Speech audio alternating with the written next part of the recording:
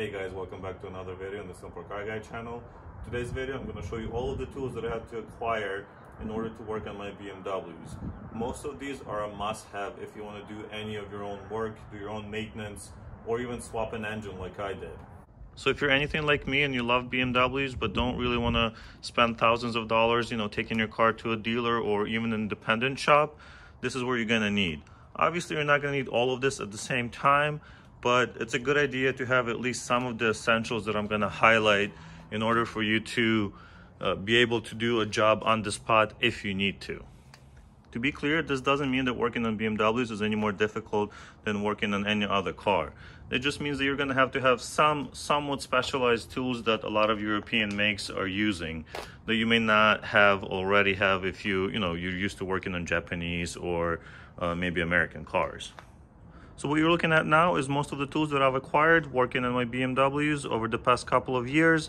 I've had a Z4, I had a 335 E92, I have an F10 550 right here, as well as a Mini Cooper, which is considered a BMW as well. So I've been doing a lot of projects, swapped an engine in this car, and a lot of other things. So it's not a huge amount of tools for the amount of work I've actually done to these cars.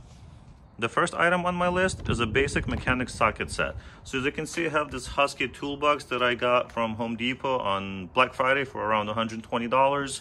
Now, it may not be the best quality tool set that you can imagine, but it definitely has a lot of things that I'm gonna need. It has all of the sockets, especially the metric ones. You definitely will need a lot of metric sockets and wrenches and everything else. Most of the stuff on this car is metric.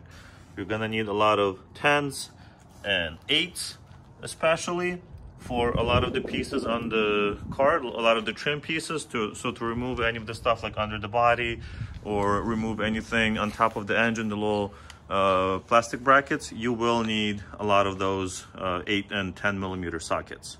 And I would definitely recommend getting a big set like this, as it's a very economical option. You get all of these tools, over 300 tools, for only $120 or so.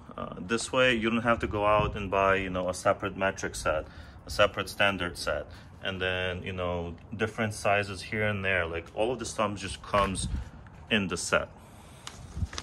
It's definitely important that your set includes different sizes of ratcheting wrenches.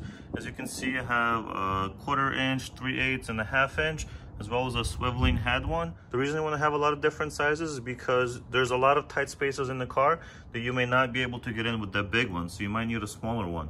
But then on the other hand, you may not be able to have enough torque to get it off with a small one, and if you have enough space, you can just use a slightly bigger one that will allow you to have the torque necessary to take that bolt off. It's also crucial to have a variety of extensions that will allow you to get into tighter spaces or somewhere where you couldn't just reach with a normal socket. One of those cases would be when you're doing spark plugs on your car.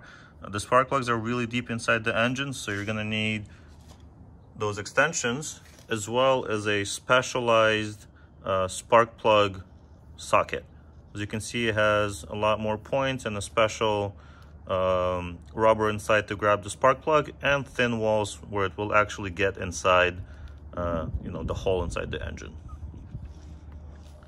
Another important tool to have is a breaker bar. So if you have really difficult to take off bolts, or you want to swap the wheels or anything like that, this is a lot easier than using stuff that came with your car, and it will actually allow you to take that bolt off. On the other hand, if you're working with a bolt that requires a lot of torque just to be put on, such as the crankshaft bolt, you may need to use one of these to get the leverage in order to put that bolt on. You will also then use a torque wrench angler gauge tool in order to get it to the proper torques. To finish up with the basics, you might want to get one of these work lights to hang off the ceiling. Super convenient. You can pull it to any location in the garage, when you're working underneath or just need to get a closer look at something. Really, really useful. I like to do all of my work to spec, so it's really important for me to have torque wrenches. I have a smaller one for, putting on sensors and things like that, where it doesn't require a lot of torque, but you still want to be precise. Or use this bigger one for, up to 100 pound-feet of torque or whatever it may be, for those bigger bolts and bigger jobs. What I've showed so far is pretty common, and I expect a lot of people to have that at home already. However, the next set of tools that I'm showing you is a little bit more specific towards European cars, and especially BMWs. As you can see, I have a lot of Torx sockets. So these are the internal Torx sockets. I have, you know, this entire set that I got on Amazon, as well as this set for, you know, some bigger stuff. I got that at Pittsburgh, as well as the Torx sockets. So these are the external, right? So I have the smaller and the bigger set. You have to realize that a lot of bolts on this car are going to be using Torx. They're everywhere. You will absolutely need these in order to do most of the jobs on a BMW. A hex bit socket is not nearly as common, but still pretty useful. Now, these aren't a must, but when I was changing the water pump on my Mini Cooper, I found these super helpful, as you can swivel the heads of these wrenches, which makes it a lot easier to get to some bolts, as well as these offset wrenches as well. Something else that's kind of unique and you may not be able to purchase just at a local parts store is an oil filter wrench. This one's an 86 millimeter 16 flutes, and you can't find them at AutoZone or O'Reilly's or anything like that. I have to order them online. You definitely want to have one of these, otherwise it can be a huge pain just to take the air filter off. Next item on my list is a low profile jack, as well as a couple or 4 jack stands. This will make your life a lot easier. You know, it allows you to lift the car so much faster, so much higher, and it slides under the car. Since it's a low profile jack, you're not going to have any issues under, you know, low slung cars.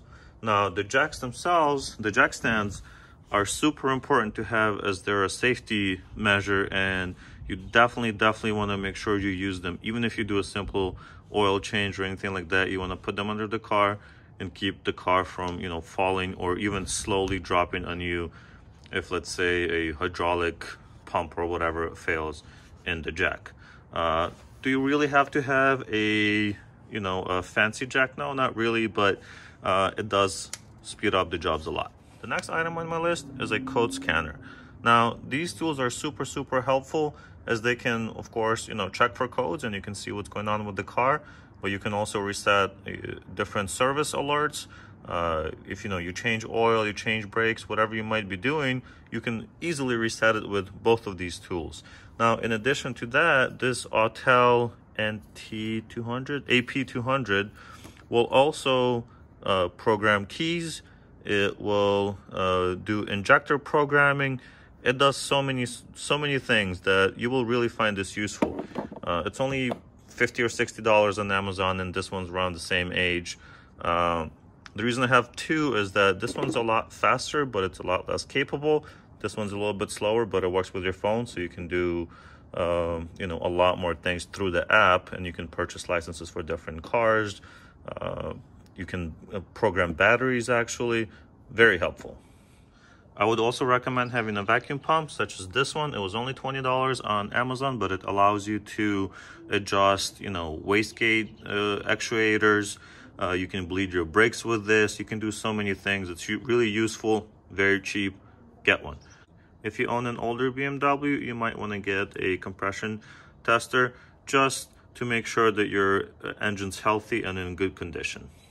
If you're going to be doing a lot of wrenching on the car, I would definitely recommend getting an impact wrench or an impact driver, or at least one of these screw guns that will allow you to take off a lot of the smaller bolts, smaller screws off a lot faster. You don't have to spend, you know, 10 minutes taking off a bolt if you can do this in a few seconds.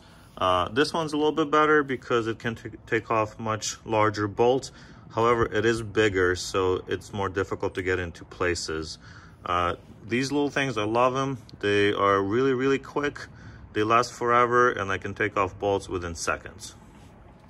Just wanted to add one more item, and it's this clip remover.